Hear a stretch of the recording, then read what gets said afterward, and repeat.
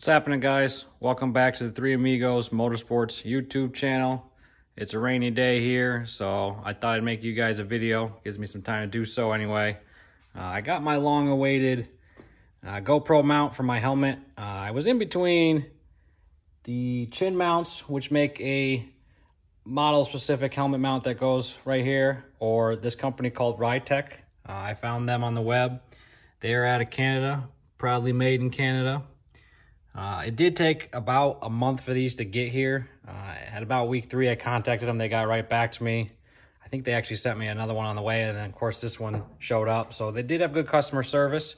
The reason I wanted one of these helmet-specific helmet mounts is I just wanted something clean. It's a pretty simple idea. As you can see here, it's just a standard GoPro receiver there, but they obviously 3D printed to fit the shape of the helmet exactly. So that'll be super clean. Looks like they use 3M sticky tape, which is good because I know that stuff works well. Otherwise, looking at their packaging here, nice packaging. Each one has a QR code for instructions. Even came with the alcohol prep, which I have my own out to clean up the helmet and do that. Otherwise, so I got the helmet-specific mount, a safety lanyard just in case I'm nervous about sending a GoPro down the highway. I mean, I believe this is the J mount. That was, $4 or $5 to kind of get the GoPro in the right position. And then this multi-jointed mount here. Ever since we started this YouTube endeavor, I have been acquiring a bunch of the stuff, learning all the tech. It's pretty straightforward. I'm going to just use some detail spray, clean up the front of the helmet, and prep with some alcohol. We'll get it stuck on there, and we'll see how the GoPro sits.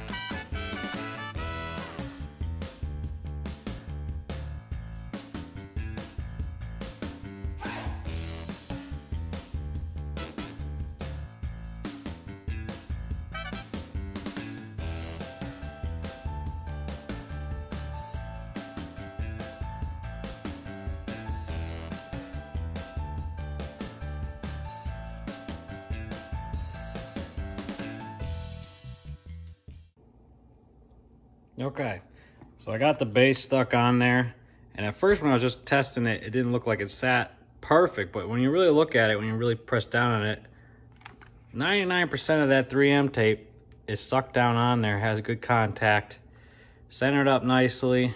So at least when you're not running the GoPro, it's not this big bulky thing hanging off. That was why I steered away from the chin mount ones. It had this tab that kind of came down and off, and I just thought it was kind of bulky looking.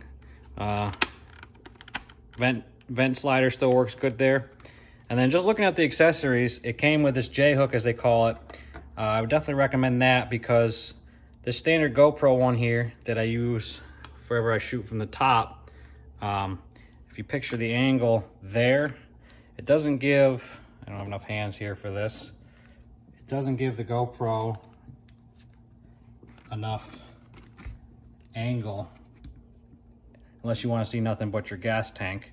It doesn't give the GoPro enough angle to tilt back, so it's worth grabbing one of these J hooks. I think for everything I got here, I was right around $30. Again, ridetechmoto.com. They're out of Canada.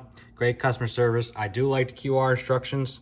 Being a guy, I didn't look at them, I just sent it.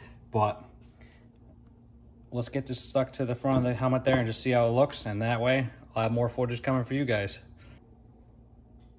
All right, again, the J-hook, self-explanatory, slides in down from the top, sits pretty close to the helmet, so hopefully it'll pick up my voice. We're not set up with a mic yet, but then with the knob here, you got all the room for angle adjustment, and what we've seen from other YouTubers and learned as we go, the chin mount is definitely the best point of view if you want the rider's point of view. That way you can see my hand controls, see where we're going. So yeah, can't wait to try this thing out. Don't forget to like and subscribe below. Leave us a comment if you want to see more part installs and whatever accessories we buy. Other than that, headed up to Laconia next week. Got a lot more stuff planned for you guys. So again, don't forget that like and subscribe, and thanks for the support thus far.